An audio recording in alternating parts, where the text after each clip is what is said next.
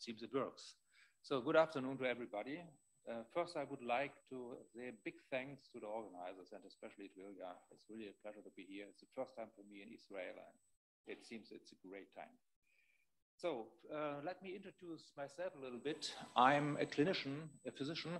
I'm not working with mice, I'm working with patients. That's the difference. And so I'm doing that since more than 25 years when I started anti-aging.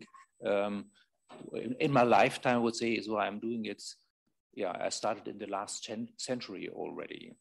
And I'm here as one of the representatives of the European Society of Preventive, Regenerative, and Anti-Aging Medicine.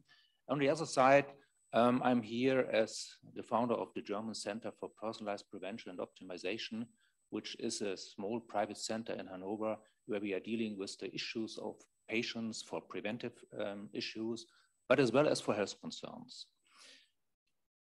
So longevity, you cannot achieve with beauty. That is, let's say, a main thesis. And in the field of anti-aging, a lot of my colleagues are focusing more and more on aesthetics. And for me, that is not the real approach if we are looking for longevity. Maybe you can think if you are stay young, be healthy and look sexy, that gives you more attractivity. And for reproductivity, maybe that may be, some helpful idea.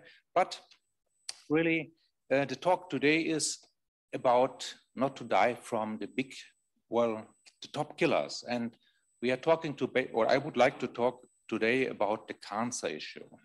So if we are looking to the European Union in 2018, you see 26% of all the deaths are related to cancer. So cancer is the second killer in the European Union. And there are only these two big killers. It's cancer and, let's say, the cardiovascular problems. So cancer can strike anyone.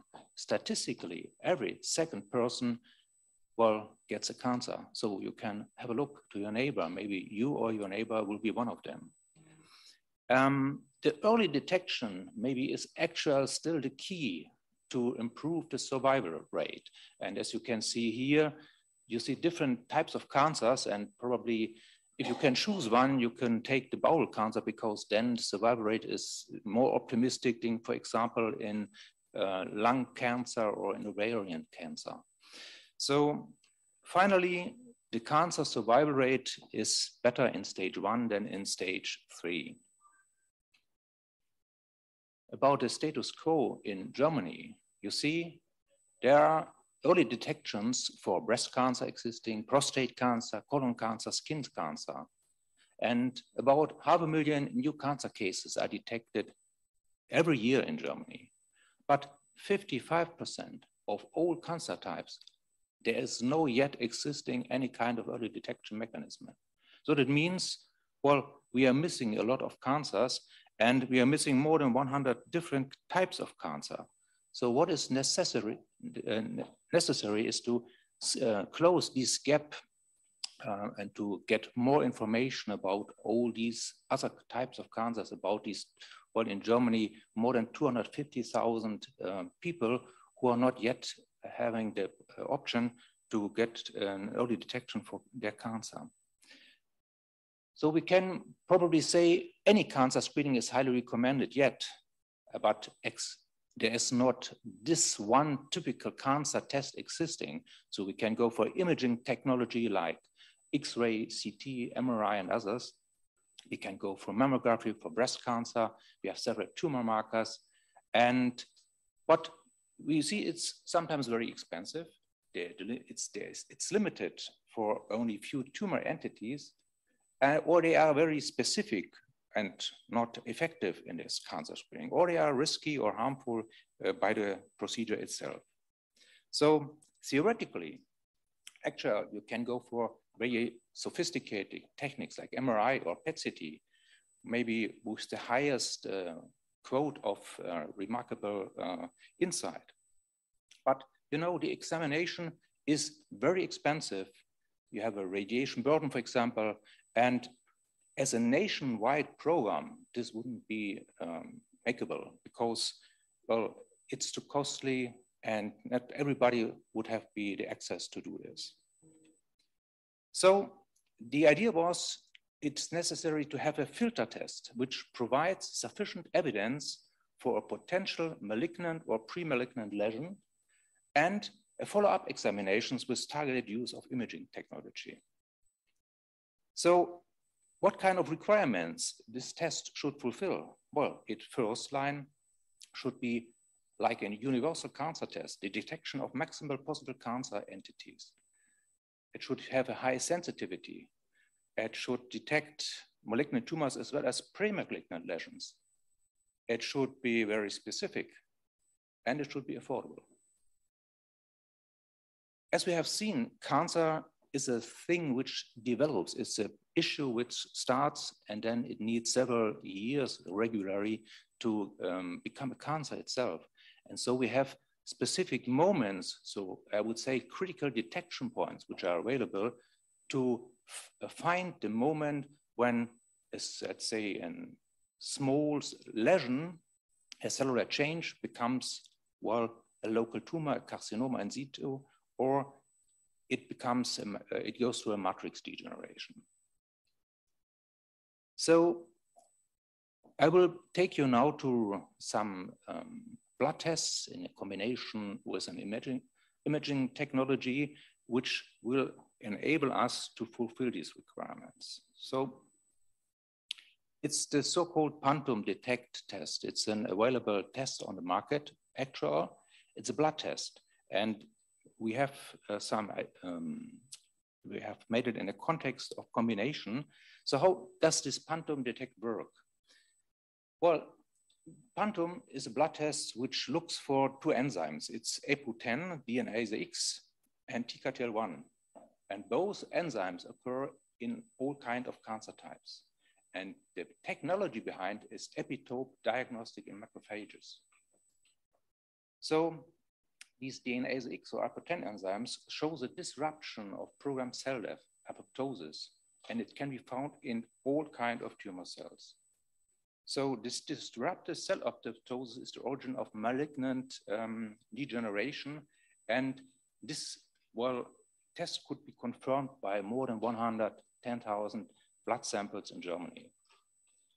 The second one is an enzyme, it's called TKTL1, and TKTL1 is a marker for a specific metabolism in cancer cells.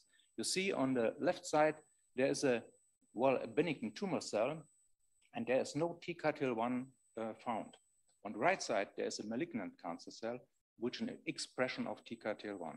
So cell proliferation means elevated cell division and increase of glucose uptake.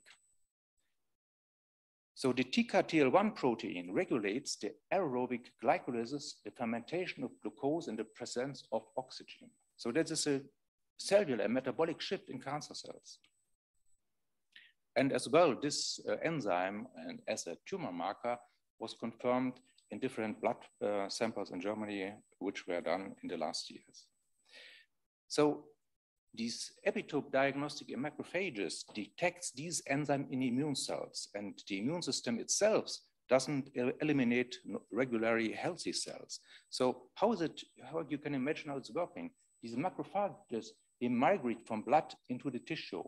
And the macrophages is like they are eating all these kind of tumor cells. So they are not digesting it. So can look like in a gastroscopy in a macrophage inside their, I would call it stomach. And with a specific analytic tool, with a sonde, you can detect these kind of enzymes. And if you then put these findings in a computer algorithm, you get this so-called Pantum Detect score, which is mentioned here in the center of the folder. So, and looking for this and combining these both enzymes as markers for some kind of cellular changes, metabolic problems on a cellular level, you see the sensitivity of this test is around 97% and the specificity is around 99%. That is a great value. So we could say, okay, we could detect universally, we have a good sensitivity, good specificity on all the other findings, that matches quite well. So how do we combine this with imaging? You know, there's a problem with this test.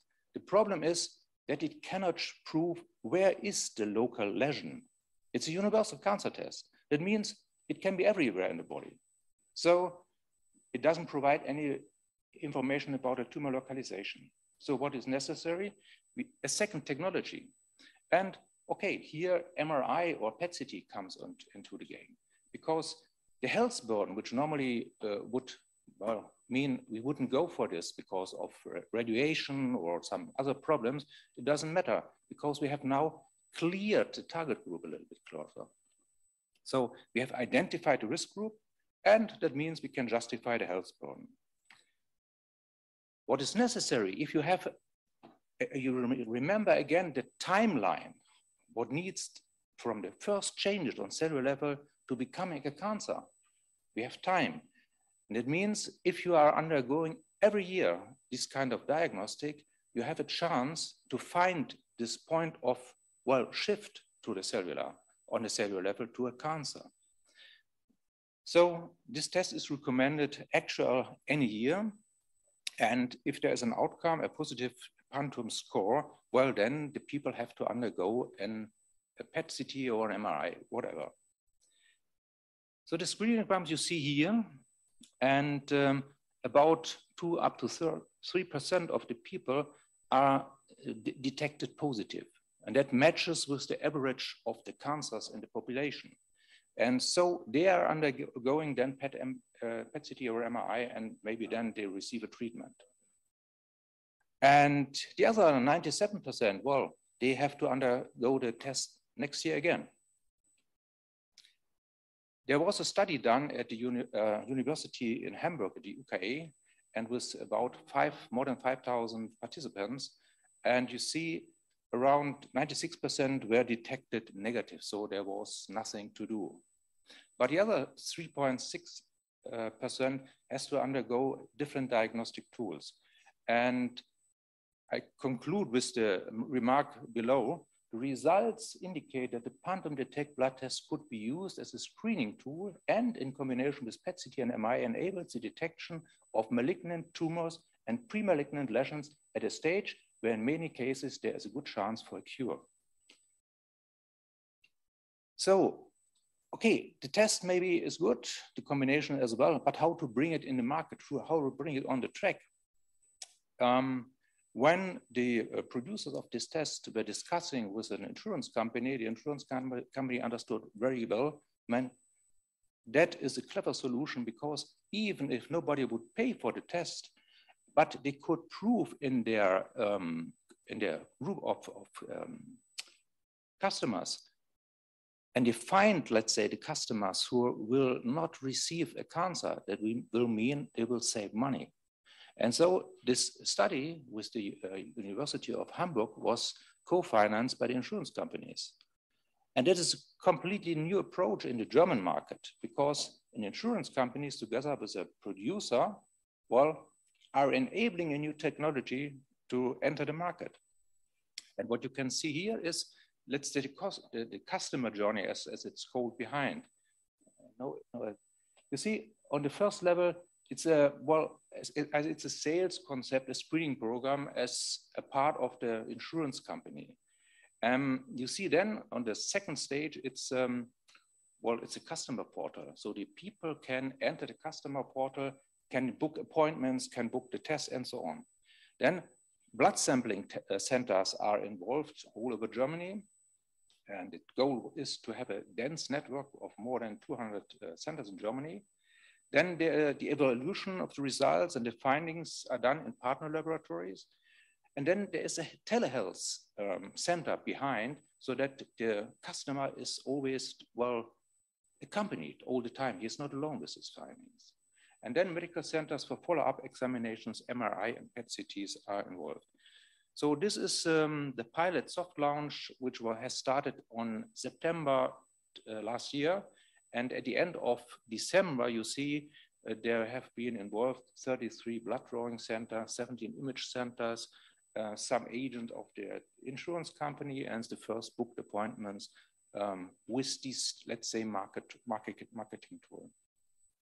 And to show you that really this has an impact on the daily life, I give you only some let's say, pictures. This is a woman who was completely healthy because this test is only offered for healthy people with no symptoms, having no cancer in the last 5 years, yeah, and several other restrictions.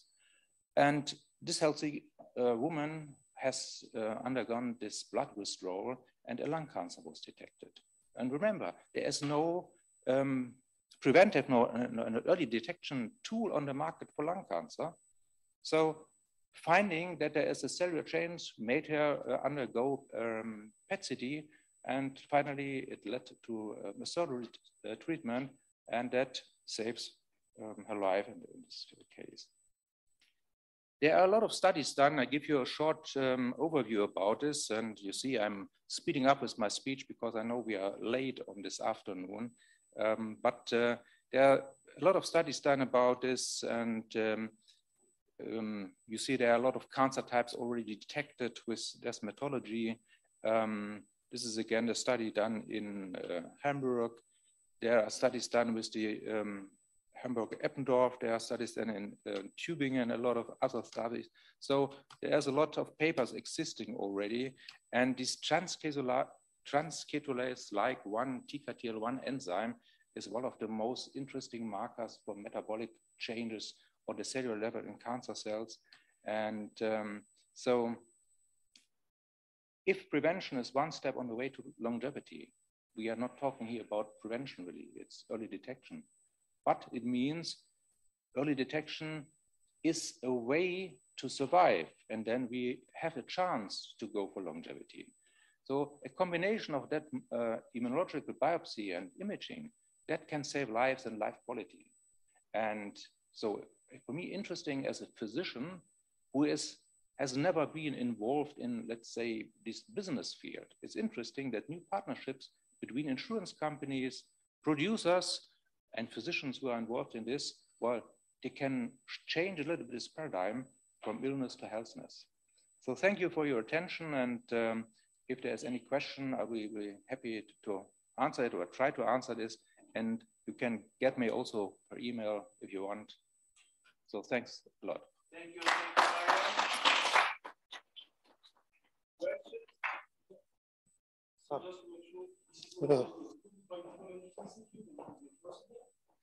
It's 1 minute. It's reimbursed by one insurance company, private insurance companies. The goal probably on long term will be that other insurance companies will also provide it. But actually it's a USP for one insurance companies. They have taken it for their as first approach. Thank you, Mario.